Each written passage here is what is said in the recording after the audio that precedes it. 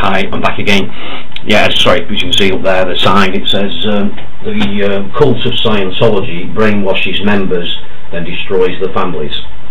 And that's my sign, by the way, and I've had that up at the Manchester protests now for many, many months, and Scientology keep asking me to take it down or tell the police that it's upsetting them, and of course it will upset them because it's the bloody truth, so there we go. But it keeps going up there, and Joe and Val have done signs as well. In fact, I'll just show you that one quickly.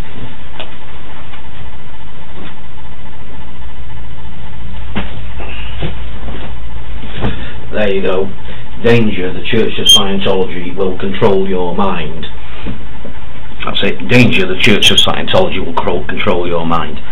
Okay, this is part 2 of the video, and I've just read out the letter we had back from Scotland Yard, and as I say, I am clean as a whistle. I have no criminal background or anything, and my daughter knows that. She's seen this letter and everything. So what I wanted to do ideally with this letter is get the two families together.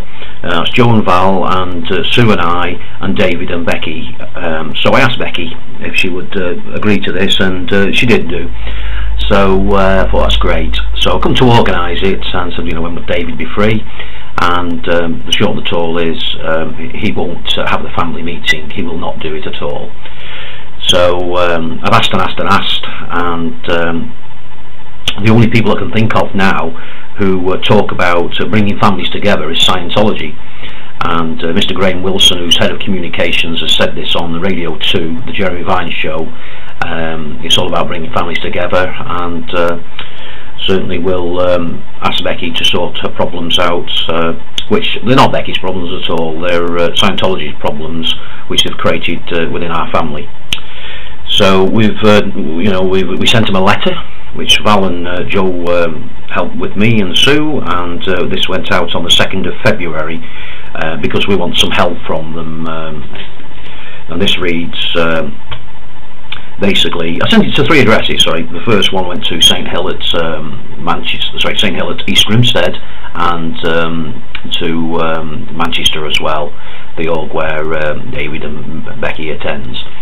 So the other one, sorry, was to the President, Church of Scientology, American St. Hill Organization, 1413 L Ron Hubbard Way, Los Angeles, CA 90027, United States.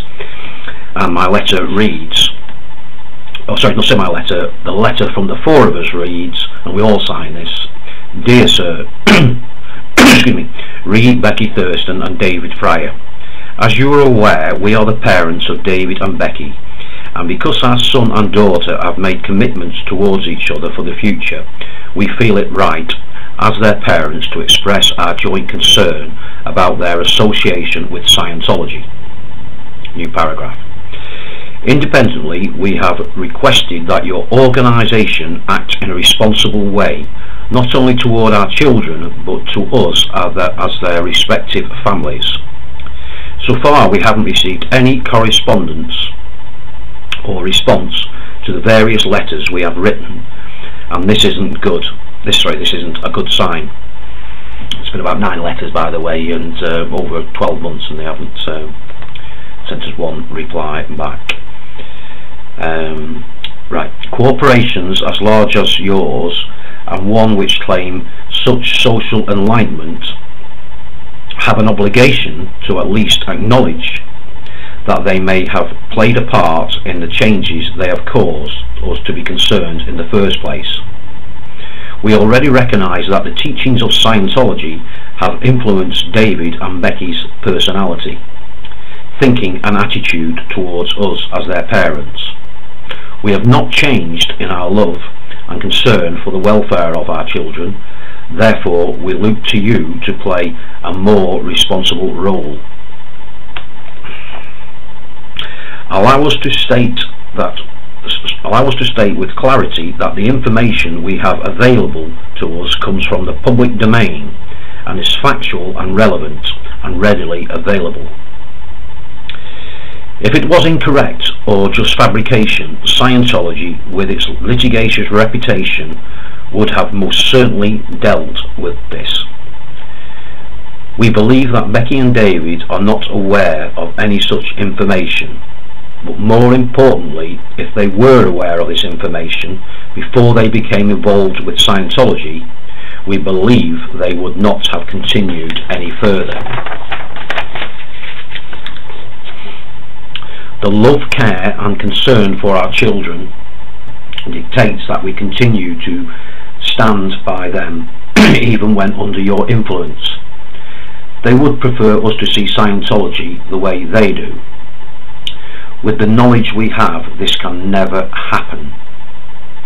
We request once again that you relinquish them from any obligations they may believe they may have with you, and encourage them to have a family discussion with those who love them. Yes, those who love them. We will await 7 days for your response. Finally, we reserve the right to use this and any other correspondence in the furtherance of our inquiries, as each attempt by us to encourage you to act in a way that is morally acceptable passes by. Our resolve hardens and our inquiries are forced ever further afield. Signed, Mrs. Val Fryer, Mr. Joe Fryer, Mrs. S.L. Thurston and myself, Mr. A.R. Lee. That letter was sent on the 2nd of February. We have had no response as yet, and we don't expect to have any from your Scientology. Well, we would expect it from a decent organisation, but you're not. Now, all I'm going to say now is, as you said before, I love my daughter Rebecca, and Sue does. We have never ever had any problems like this in all of our life, and Becky hasn't. Your SPPTS courses do not work. They're all about handling. You're never going to handle Sue or me, even if you force Becky's hand to disconnect and David's hand to disconnect. Becky loves us. She's told us she will not disconnect. She's listening to us. She knows a lot of the information in the Panorama program that first went out, where we first saw that some years ago, is now true. She's not denying any of it. We're getting through to her.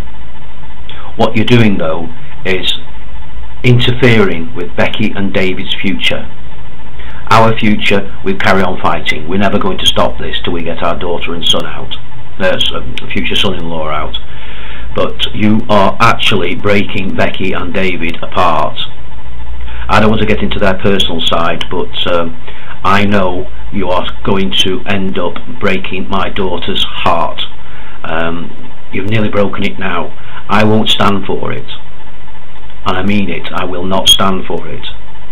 You can do what the hell you want to with me, but I will not stand for it. I really won't. I am taking this all away. I have more evidence about your crimes, and that evidence is going to be made public if you do not respond to what I'm asking. That's not a threat. It's not a threat at all. I mean what I'm saying. Okay, I'm going to call it a day on that now, but as I said before, this is fair game which they're doing between the family by saying I'm a criminal, and I'm not. Okay, thanks very much, and I wish any parents out there, if they ever go through this, to take heart from what I'm saying. These people involved in Scientology, and I don't mean the Scientologists themselves, because I say they're victims, but the upper levels, the management side, and some of the OT8s, and I know one personally in Manchester.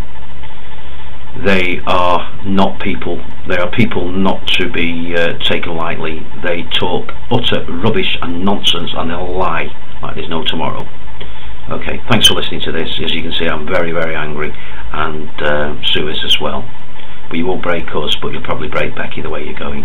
And I'm not having her end up like some of the other casualties.